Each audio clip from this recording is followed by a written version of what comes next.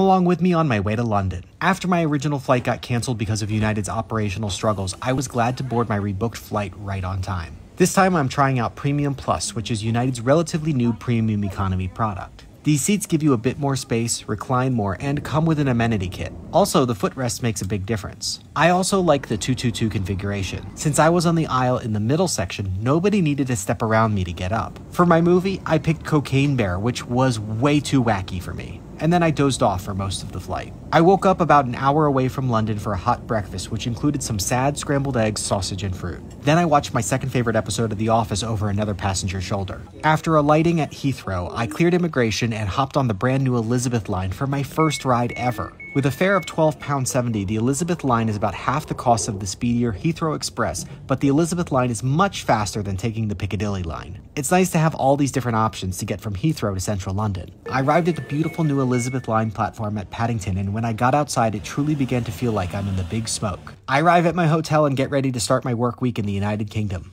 Tomorrow morning, I'm off to Wales.